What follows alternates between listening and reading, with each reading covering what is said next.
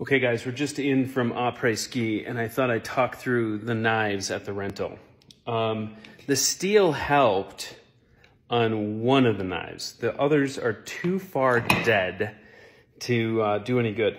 So the Henckels block doesn't have a single Henckels knife in it. We've got a few Cutcos. We've got a Wolfgang Puck. The sharpest knife here is the longest chef knife. And the back 5 or so inches, you can use this steel to get after setting some grooves, some teeth on there to get through a tomato. But there's a number of nicks and dings on this cutting edge on the front 6 or so inches.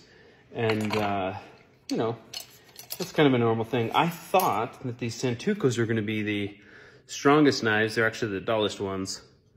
And as you can see here, they've been through the dishwasher a number of times.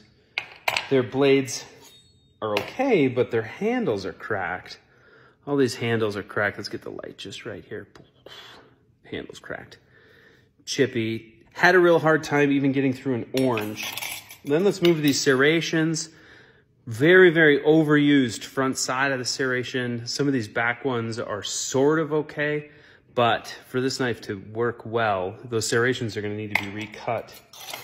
Not too big of a problem on this bread knife, same kind of thing, but this Cutco, the Cutco's got kind of unusually more teeth on the front than in the back section of this one. So whoever's been using this has overused the back side versus the front side. That's kind of unusual. So there's the check-in on the knives from the rental.